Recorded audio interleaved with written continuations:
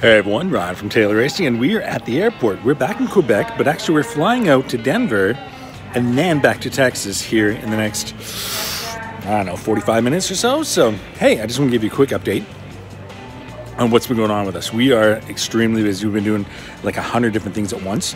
And first of all, I want to remind you guys to please tune in to a brand new show on Discovery Channel every Wednesday night.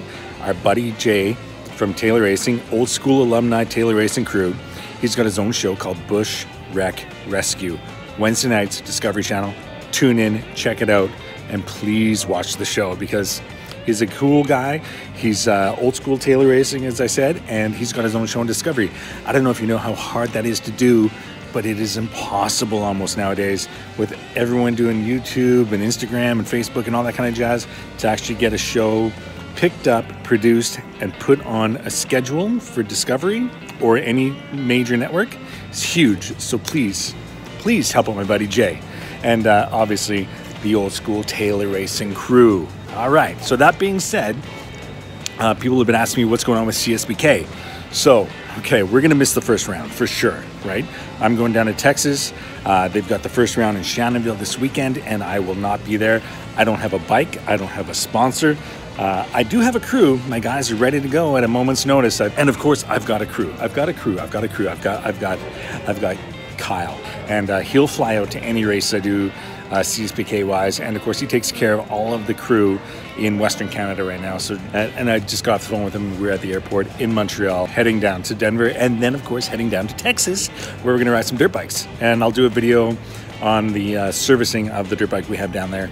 It is a YZF, not Z, because we're Texan. We're Texan now, so YZF 450F. We're going to be doing oil change, filter service. It needs a chain and sprocket now because we've been riding the crap out of it and it's worn. So you probably need some tires as well, but that's a different story. Back to CSBK. CSBK.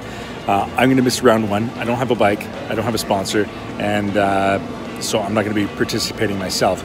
But Phil, the Beast, is doing his amateur sport bike debut. He's on an R6, the Your Race Reparto Corsa R6. He's going to be out there, so cheer him on. And of course, we have to do the Ducati stuff, obviously, right? So in pro sport bike, we got Louis Rafa on a V2.